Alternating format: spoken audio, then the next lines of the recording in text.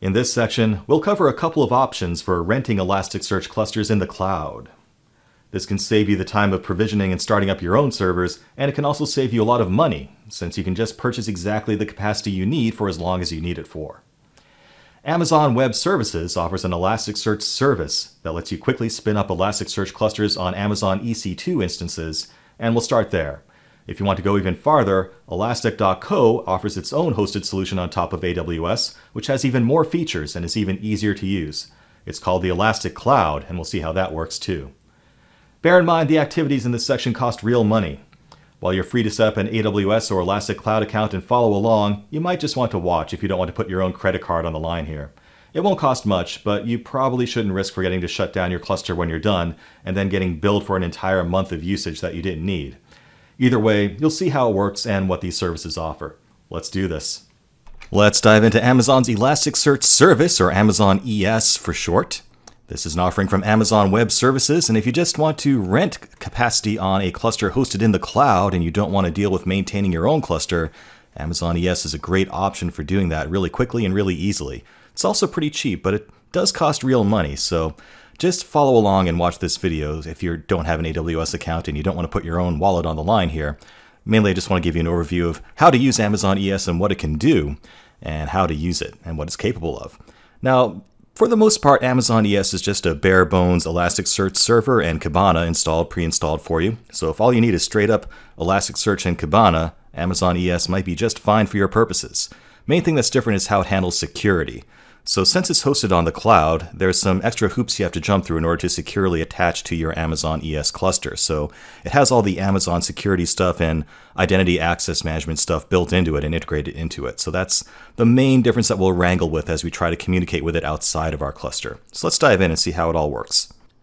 So again, using AWS and Amazon Elasticsearch does cost real money, so you probably just want to watch here as opposed to following along. But I already have an Amazon Web Services account, so I'm going to start by signing into the console from aws.amazon.com using my existing account.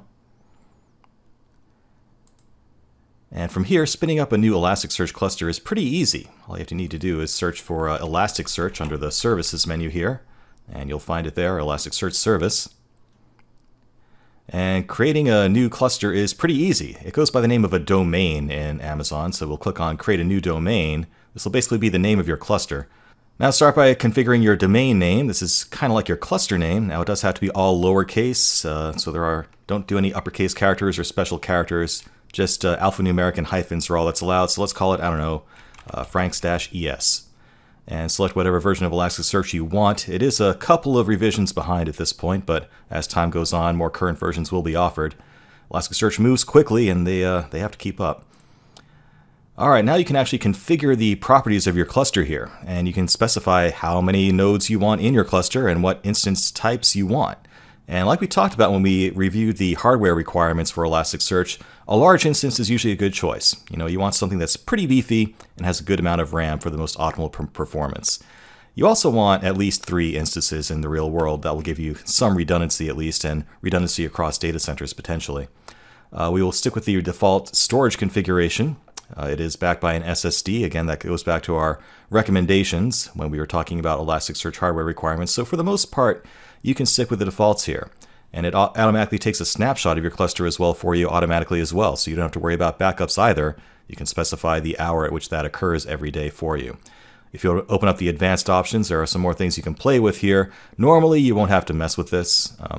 There are instances where you might want to manually adjust the cache size, and if you need to configure security at the index level, then you'll want to mess around with this setting here, but that's a fairly unusual thing to do, so we'll skim past that one for now.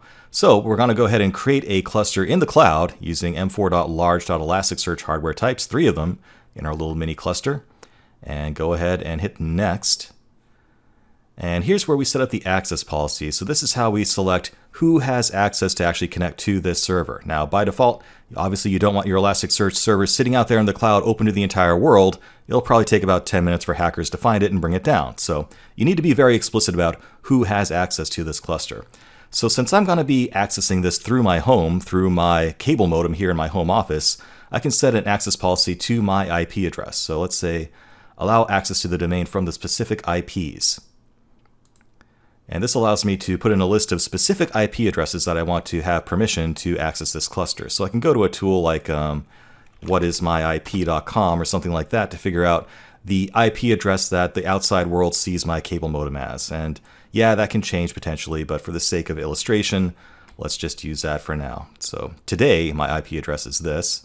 I'm just going to copy and paste it in here, and that should automatically create an access policy definition that grants access to this cluster only from my IP address. And you can see there's this whole JSON-y format thing here that allows you to specify more complex access policies, and we'll look at that later on when we try to open things up to our Logstash instance as well. But for now, we're just going to open it up to our own little IP address here, to the domain franks-es. Let's hit next. All right, so we just need to review everything, make sure it looks good, and hit confirm, and off it goes. So now we just have to wait for it to spin up. And we can see right now the domain is loading, and it will take about 10 minutes before this actually comes up and is available for use. When that happens, this will change from status loading to status active, and once in a while you might want to hit this refresh button just to make sure that that information is getting updated. So let's go ahead and come back when that's done. All right, about 10 minutes have passed and our cluster is now active, and a few things to point out here on the dashboard. First of all, this endpoint is going to be very important for you. This is the domain name, the actual host name that you're going to use to connect to your cluster with. So all throughout this course, we've been connecting to our local host by connecting to 127.0.0.1:9200.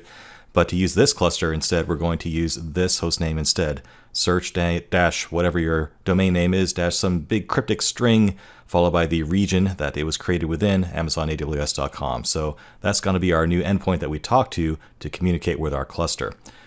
We also have a link to Kibana that we'll play with a little bit later, and you can see here that we did indeed spin up 3 nodes in our cluster. It's sitting there waiting for us to do something with it. Also worth noting, this Modify Access Policy button, it is possible to change your access policies after this cluster has spun up without taking it down and bringing it back up again in the process. So if you do need to change your access policies to modify the IPs that have access to it or provide access to specific AWS accounts or users, you can do that without affecting the availability of your cluster in the process, which is kind of nice. Also, I want to point out the delete Elasticsearch domain area down here. If you open that up, you'll see that's where you go about to delete this domain when you're done with it. And remember, we are being billed for every hour that this thing is up and running. So if you are playing along here, don't forget to delete this when you're done messing around with it, or else you're going to get a nasty surprise on your credit card at the end of the month. So let's go ahead and copy this endpoint and see if we can use it. So we have set things up to open things up to my desktop here. So let's go ahead back to my terminal that's running on my desktop and see if I can actually communicate with this server. So let's say curl-xget, and we'll just hit the endpoint and see if we can talk to it. I just hit right click there to paste that in. And cool, there we have it. So we are getting back a Elasticsearch 5.3.2 cluster. Seems to be responding. Let's go ahead and put some data into it. So let's upload our movies data that we've done before on our local cluster and put this into a real cluster of 3 actual nodes running on AWS's cloud. So let's say curl-xput, and I'll paste in that endpoint again. And this time we'll say, note that I'm leaving off the port name. It doesn't need that in this case. _bulk pretty data binary at movies.json. That's my bulk import data that I still have in my home directory here.